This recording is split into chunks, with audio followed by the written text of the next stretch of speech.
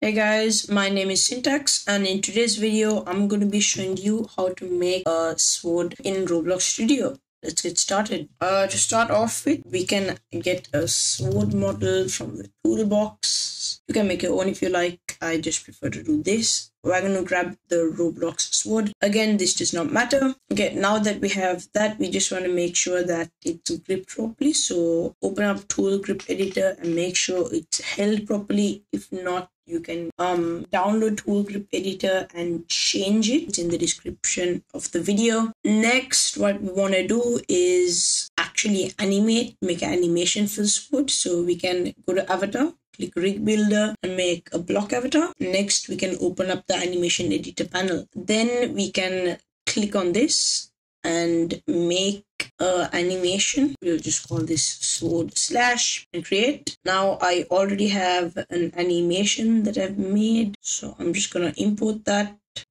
Just a basic hit, not much. After you're done animating, you want to click three dots here and click set animation priority and set it to action. That's very important. Then you want to just click publish to Roblox and you want to publish it, and you want to copy this ID here and close. Now, before we get code in, we're just going to see if this animation looks good. So we're just gonna go into the sword script and change the animation ID to this. Again, we will be writing our own sword script later, but for now, just check that it looks good. And gotta wait for it to load. And yeah, that looks fine for us. All right, now let's get started writing our script.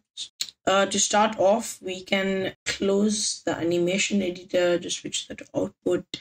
We can delete everything in here except for the handle and all the stuff inside. I mean, I'm gonna delete these, but you can use the noises if you want. So all you should have is the tool, the part called handle, and the mesh. Yep. Now we are going to add in a script and we can call this sword handler. Next, we need to define some stuff. So we can start off by defining the sword and the handle. Then we need to also add in the animations. So inside the sword, we can add in a folder, call this animations. And then inside this, we can add an animation, not an animator, an animation. And we can set, what is this? I'll just search it out. This data thing is not okay. It works. Okay. And then in the animation, you just want to paste in the animation ID you copied earlier. Then we can define the animations folder and we can define our slash animation. And let's make sure to rename that to slash animation. Animations folder, wait for child slash animation. Then we want to define two variables.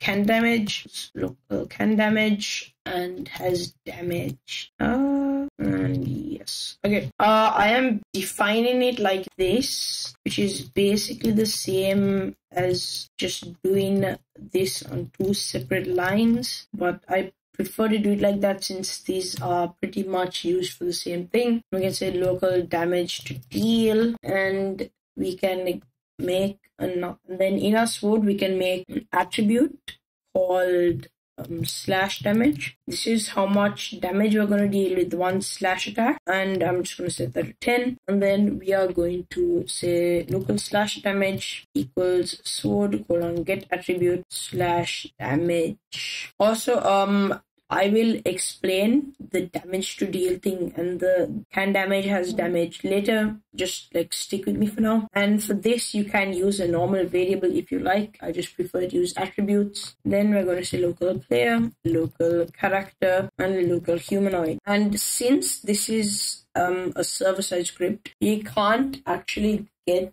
these values right now, if that makes sense. So like we can't figure out which place has the sword for now, so that's going to be blank. Now we can get to work on some functions. The first function will trigger when the sword is equipped. So like when I equip the sword, so like when I not activate, so like when I have the sword in my backpack and then I click one to like hold the sword, that's when this is going to trigger. You can set the character that we defined earlier to sword.parent, because when you equip a weapon, like let's say I equip a weapon, it's gonna go inside my character like that. And then we can get the player by doing game.players get player from character, and then here we can just put character. And then for the humanoid, the local there, the humanoid, we can just say character wait for child humanoid, and that's done. We can minimize that. Then we can also say, actually no,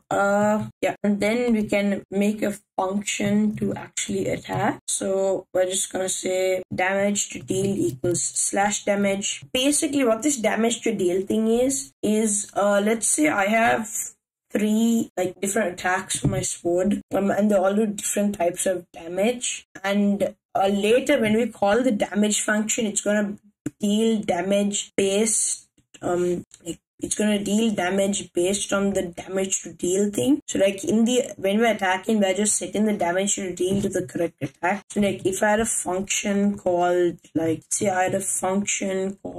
lunge, then damage to deal would be lunge damage. Like let's say lunge damage was 15, so I would deal 15 damage if I hit with this.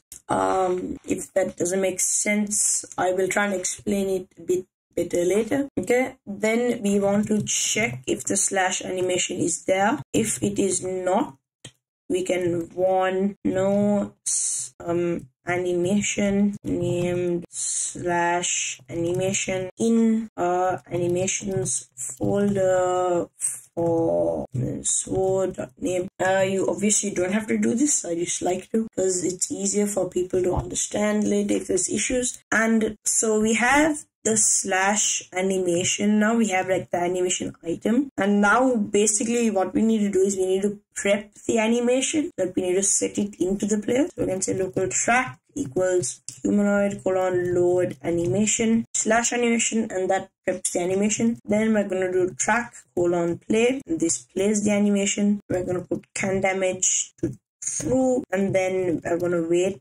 for the track to stop. So we're going to wait for the animation to stop. Then we're going to put can damage to false, and we're going to put has damaged to false. So basically what this is can damage. Can damage means like if it touches the player, if we can damage them. So like let's say I just have the sword equipped, I haven't like done an attack, I just like walk up to them and I touch them, like the sword just like touches against them, then I can't damage since I haven't done an attack, so that's not gonna take health away. And then has damaged is like when I'm attacking, like obviously the sword is gonna touch the player like more than once during the animation. So like we're just checking if it's already touched the player, and if it's not, we're gonna attack, and then if it has, we're not going to like take damage from them again. So basically this is to stop it from dealing more than 1 damage per hit, and this is to stop it from dealing damage